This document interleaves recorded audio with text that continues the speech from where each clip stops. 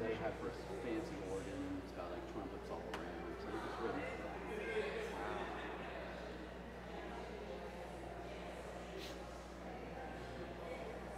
I think it's in California. Maybe. It says it in the score on the top. Oh yeah, California.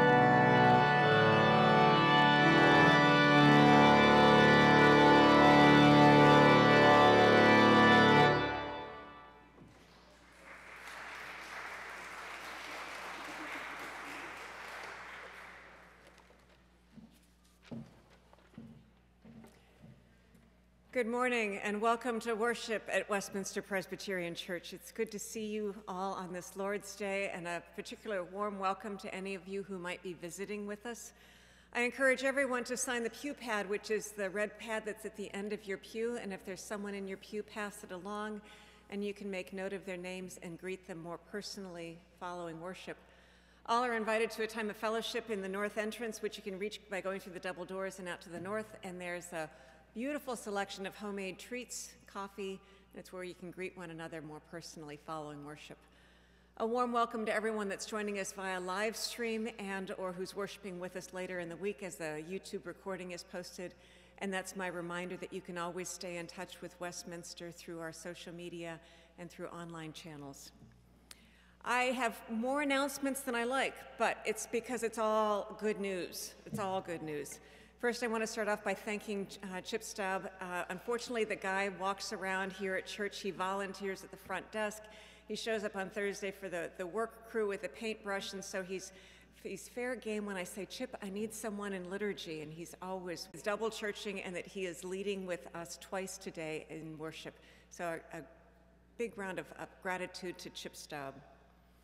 This week, we will have the Jewish and Christian dialogues begin. Rabbi Alex Greenbaum is someone I've gotten to know.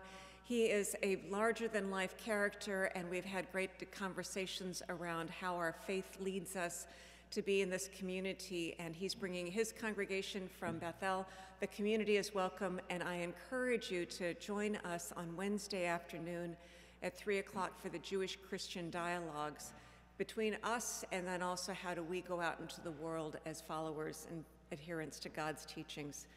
Poetry and prayer also begins on Wednesday at 4:30, in which we will be reading psalms and hymns written by people just like us years ago. The men's group resumes at 2 o'clock on Tuesday morning. And then there's a new gathering I wish I had time to be a part of. It's Ladies' Night on Thursday night, in which there will be a group gathering around Richard Rohr's book. Next week is Super Sunday. There is so much going on in the life here, so please come and plan on helping out, making some quickets at the 11 o'clock time or staying for lunch, and all of the ways in which you can learn and get engaged with one another. There is a deacon blood drive. I encourage you that if you'd like to make a reservation, do so. And then lastly, there is a correction in our bulletin. The church-wide bike ride is going to be on September 30th, but that is a Saturday, not a Sunday. I look forward to these bike rides. It's a great time to ride along the trail and get to know one another. Our congregation extends our sympathy to Elizabeth Holtzpath on the death of her husband, John. He died on Friday, and service arrangements are still pending. And the congregation extends congratulations and joy to Matt and Nicole Basulik on the birth of their grandson, Wyatt. We give thanks to God for the gift of life and for the promise of life eternal.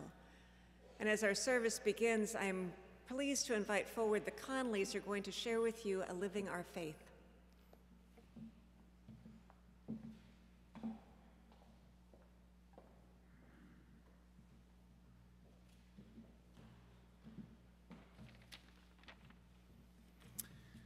Good morning. We are Sandy and Paul Conley, and we'd like to bring you some news about the progress of the Refugee Resettlement Program here at Westminster. It's hard to believe that it's been a full year that we've been supporting our refugee family, and we want to bring to you two aspects of that. First, on behalf of the family and the Refugee Resettlement team, thank you. We have enjoyed overwhelming support from this congregation. Many people have worked with the family, setting up their household, teaching them about life in the United States, and the outreach team has supported the project financially, and there have been many, many gifts, both financially and in kind. Your generosity has been so amazing. Thank you, thank you. And the second thing to share is that we're going to do it all again. We look forward to welcoming another family sometime in early 2024. This has been a great experience for our volunteers, but some of them are moving on to new projects, and we need more team members. There are all sorts of jobs. Some take hours every week, but others can be done in an hour or two. Some tasks go on for months, but others are one and done. If you want to be involved, we will find something that works for you. If you are curious or have any interest in learning more, please come talk to us. Several team members will be at a table at the north entry after this service, and we would love to talk to you. Thank you.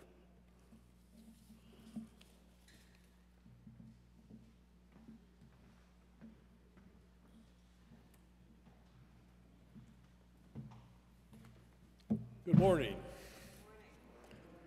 I'd ask that you rise with me and turn to your partners and those around you and share the peace of Christ.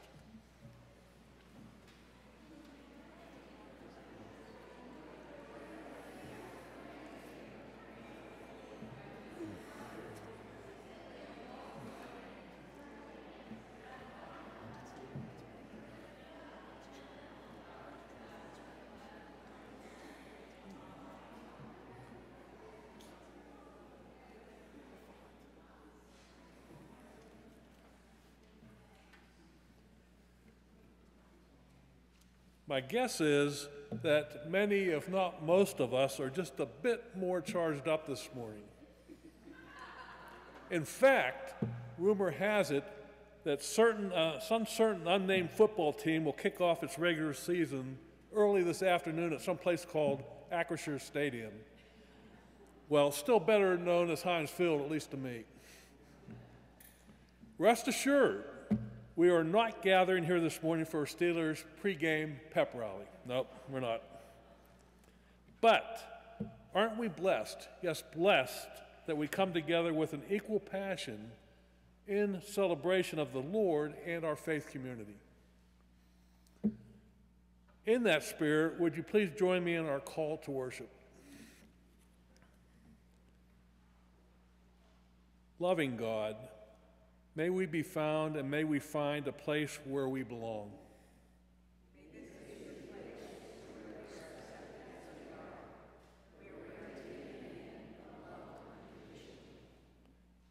Welcome us home, where we belong, where our souls fit and where our names are known.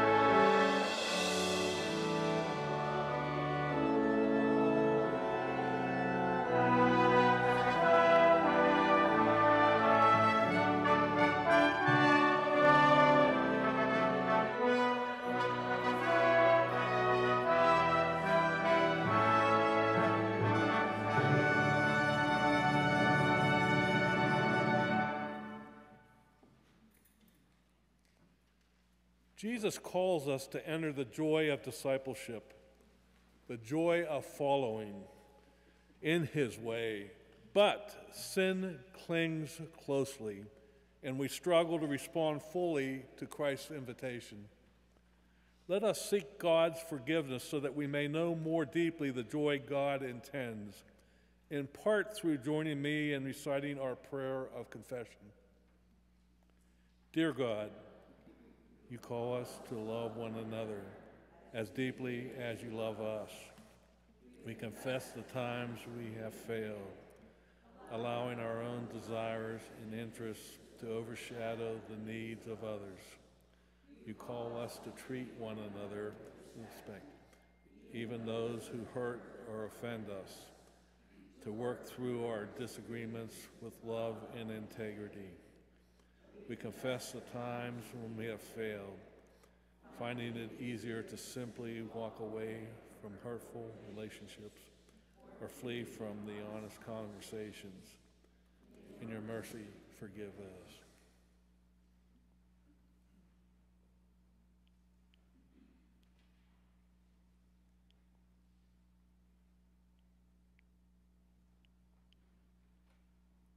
Friends, believe the good news.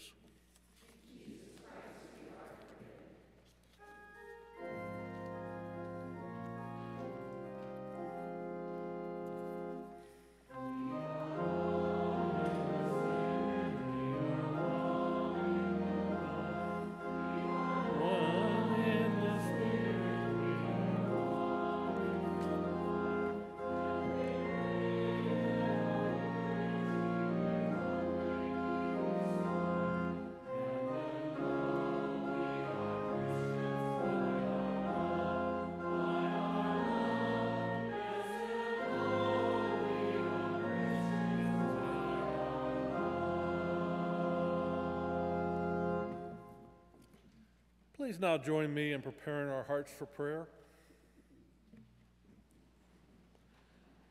Merciful God, powerful and wonderful, eternally present and graciously close, we are grateful for what you have given us in Jesus Christ, life and love without end.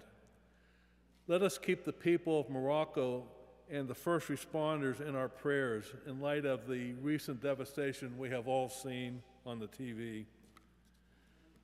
Prompted by your Spirit and encouraged by your faithfulness, we lift to you the cares and concerns of our hearts, as well as the burdens and worries of our lives. We pray that the sick would be healed, that the broken would be mended, and that the mournful would be comforted.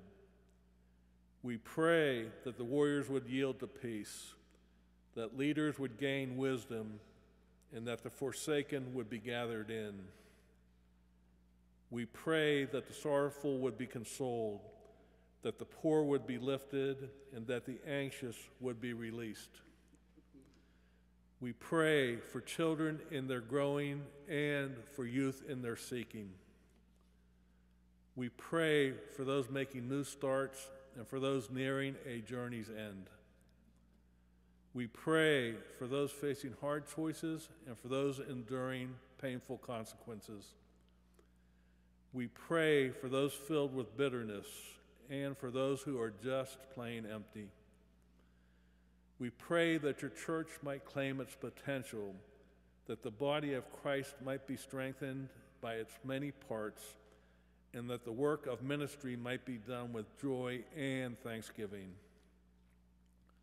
We pray for courage to follow Jesus, for the faith to trust your promises to us, and for the vision to see your kingdom among us even now. We pray for all that you would have us pray, and we pray for those for whom no one prays. We pray all of these things in the name of the one ceaselessly praying for us, that is Jesus Christ our Lord, who lives and reigns with you in the Holy Spirit, one God forever and ever. Trusting in Christ, we offer together the prayer he taught us, saying, Our Father, who art in heaven, hallowed be thy name. Thy kingdom come, thy will be done, on earth as it is in heaven. Give us this day our daily bread, and forgive us our debts as we forgive our debtors. And lead us not into temptation, but deliver us from evil. For thine is the kingdom, and the power, and the glory forever. Amen.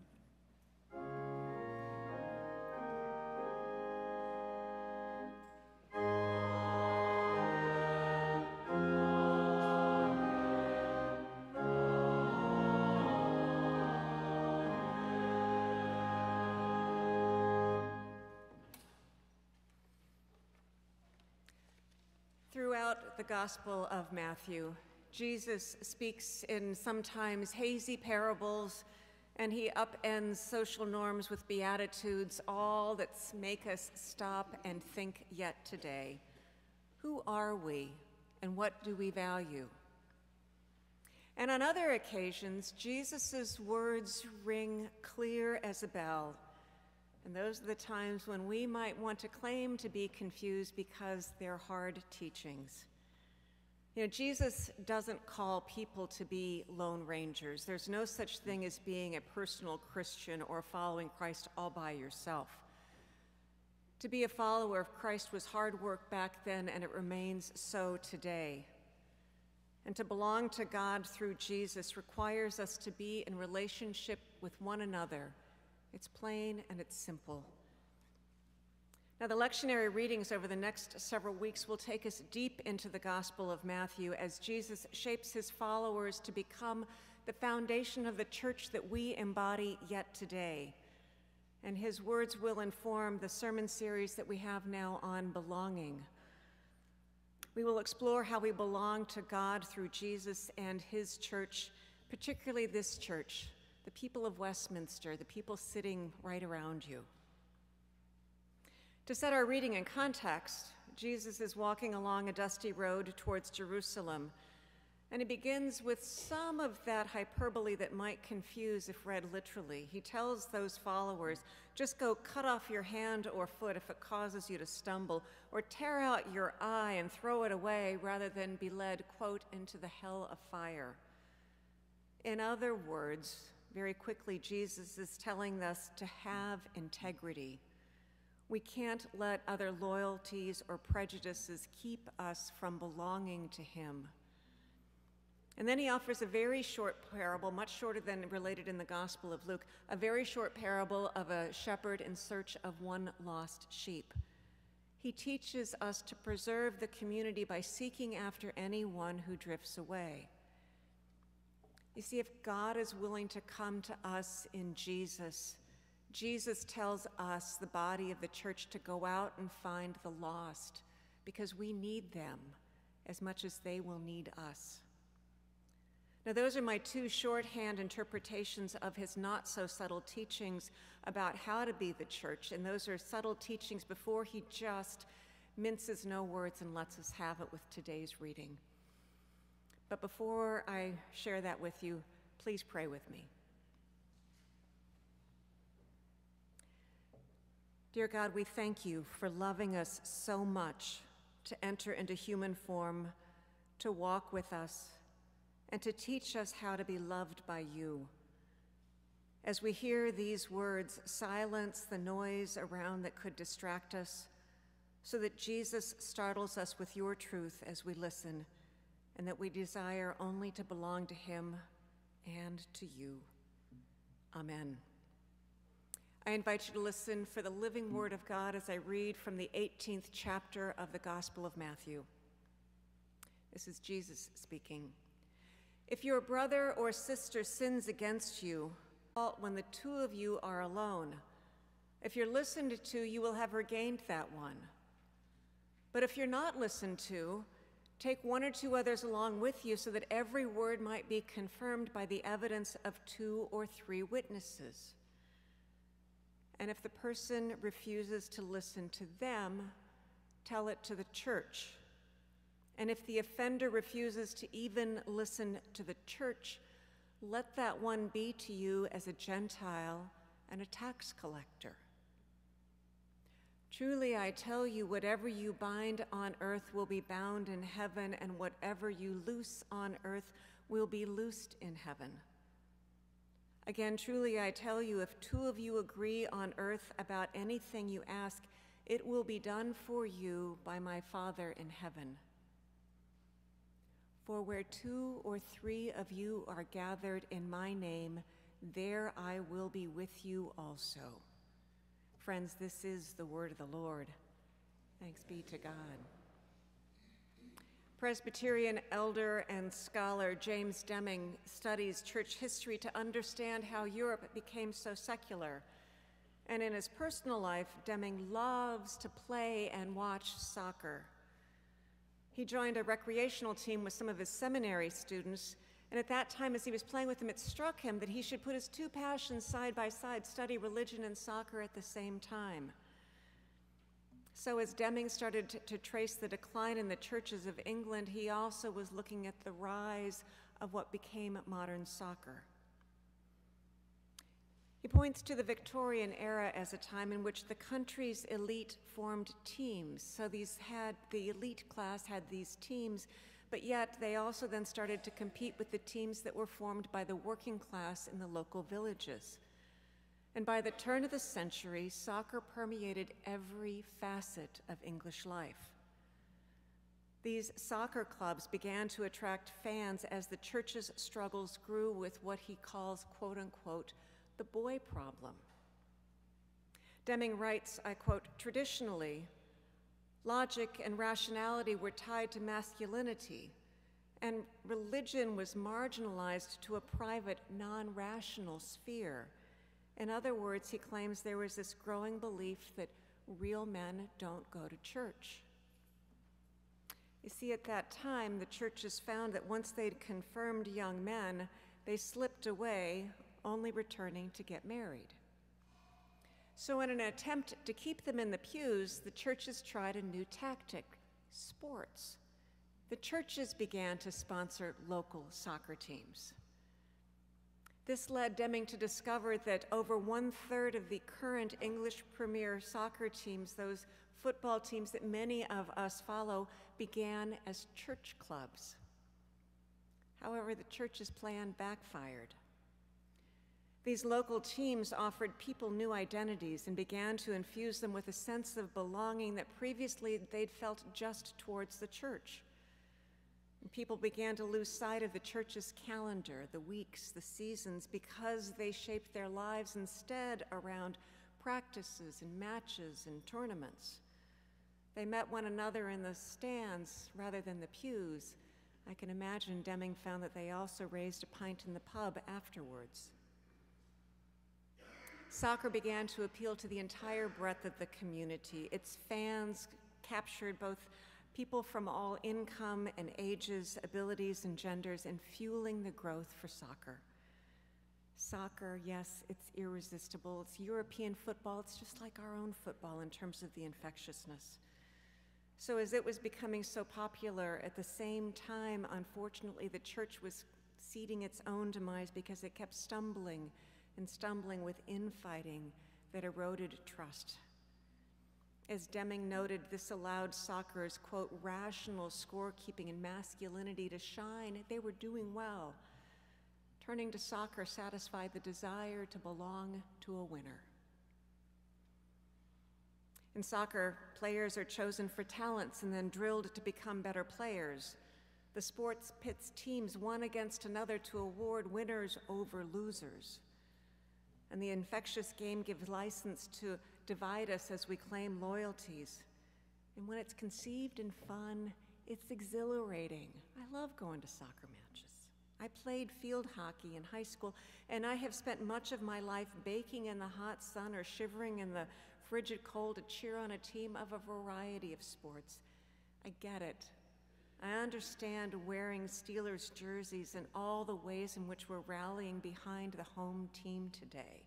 You didn't see it, but before I was wearing Steeler colors to make sure that people knew I understand. As an aside, it was after I finished the sermon last night as I was watching the U.S. Open. I think I cried before Coco Graf burst into tears when she won. We love the thrill of victory.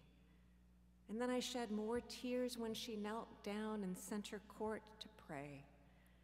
She gave it her best. She gave God thanks. She gave God thanks for what happened. But back to soccer. Soccer became just another way to fuel our propensity to rank one person over another, to measure strength and pursue human achievement. That's the good side. But when loyalties pit us one against another in a competitive arena that allows us to become more susceptible to buy into a model of ranking people and organizations with a winner-take-all aspect in other areas of our lives, we become very vulnerable then. When we forget that we first and foremost belong to God, the competitive impulse can surpass that drive to excel and push us away from people. When we forget that we belong to God, the other loyalty might make it okay, maybe even more than okay, to satisfy a desire to feel superior through a professional status, or a social circle, or partisan politics, ethnicity, income, education, gated communities, and we all know the lists by way in which we include and exclude. To feel as though we belong to any of these insider groups above all else allows us to condone an insensitivity towards another person's struggles, to belittle efforts when that person falls short, and to dismiss a failure as an inherent fault and they're not good enough. It infects even some to think that it's okay to deliberately hurt another person or not play by the rules just to make sure that you can win. And when it becomes the norm to only celebrate winners and let the weak ones fall away, the entire community suffers. On that dusty road to Jerusalem, when Jesus knew his clash with Rome would lead to his death, he stops to instruct his followers. He knows that soon enough they'll understand that God's love will overcome evil. They will know that love wins. And once God reveals this eternal truth, Jesus wants them to know that they will be the ones to build a church to embody this love against divisive hate. And my friends, given that the church remains, despite dictators and power regimes that have grown and faded away over the last 2,000 years, given that the church remains over any ethnic or team rivalries that might claim loyalties along the way, given that the church remains, maybe the church needs to make sure that we claim the place for men and women to become real men and women, to build the strength and skills that we need in the world that God has given us. The church is the place to be. Now, as Jesus' followers drew together and handed down the tradition, Jesus also knew that conflicts would ensue in that body of people. He needed them to know that he would be with them in the hard and holy work, and he prescribes for them how to reconcile rather than divide when someone offends.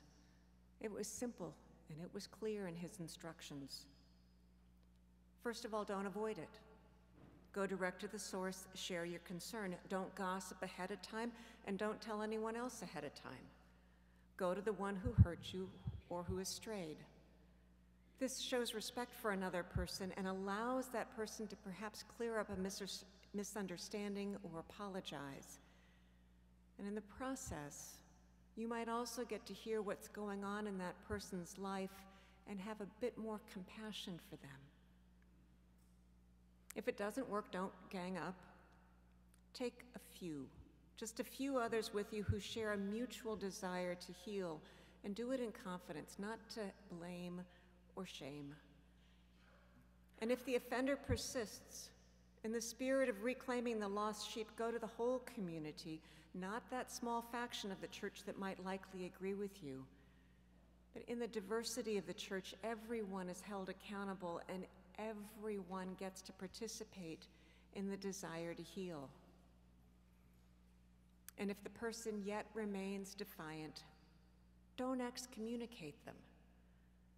When Jesus instructs us to treat this one as a Gentile or a tax collector, he wants us to see the other person as someone to whom God still extends grace and mercy, because that early church knows that Jesus came for them as well. In the community of faith, we also need to know it's level ground at the foot of the cross.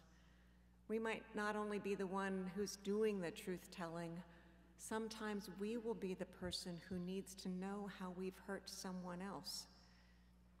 And the quality of our listening and responding can either speed our recovery or deepen the wounds. The other thing about being in the church is that over time, we will witness that the people who possess enough love for Jesus and his church to have the courage to confront an offense are also the same people you can call at 2 a.m. in the dark of need. They're the same people who will show up at your door with bags of groceries when your parent dies. And these are the same people who will listen to your child when your child no longer speaks to you. Jesus knows the stakes are high. He knows the stakes are high, and that's when he promises them, no matter what, no matter when, if 2 or 3 of you are gathered in my name, I will be there. His presence among us promises us justice and mercy. I hope the weight of Jesus' instructions give you pause, not to retreat, but to know that he's with us in these hard and holy conversations, and that his love encircles all of us. We see the other person as a child of God, and we invite that other person to see us as a child of God. This way of being the church, generation after generation, instills, might I call it, the muscle memory of an athlete to belong to him through the church. And maybe the church becomes the place where we can do just what we all need to do everywhere. Speak honestly, discreetly, with compassion. Hold one another to account for being a part of the community and not divisive. The church becomes relevant. The church becomes necessary today when we become the agents of integrity and we become the model of good in the community. We become stronger by saying and doing what's right for all of us. And when we look to Jesus like a coach who only wants the best for his players and all of the teams, we can go do what Jesus tells us to do when he pushes us out into those loving relationships, because that's what the world needs today. That's why we belong to this church. That's why we belong to God through him. May it be so, my friends.